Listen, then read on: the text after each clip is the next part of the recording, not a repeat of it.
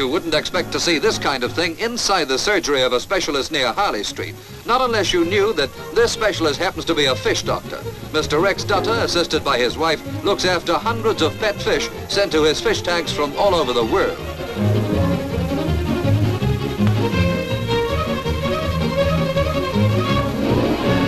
This goldfish is a bit short-winded, so it'll be given the fish's equivalent of the iron lung treatment. The author of a book on how to look after pet fish, Mr. Dutt has been practicing what he preaches for the past 20 years.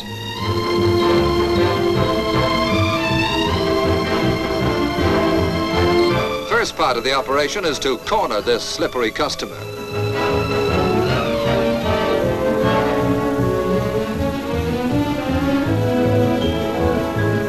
It's a special oscillator type of stethoscope, but instead of heartbeats, it measures the rate of breathing.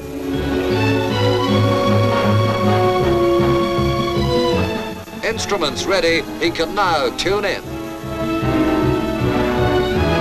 Okay for sound.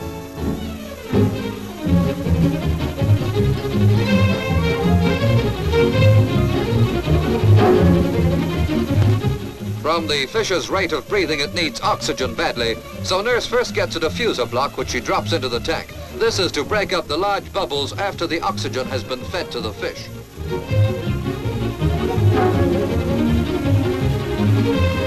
Mr. Dutter, who incidentally is self-trained, has sent fishers needing all kinds of treatment. He even receives dead ones from abroad for post-mortems.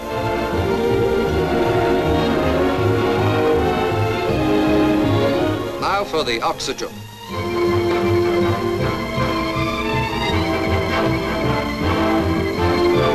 A good strong stimulant is as effective with a fish as it is with a human.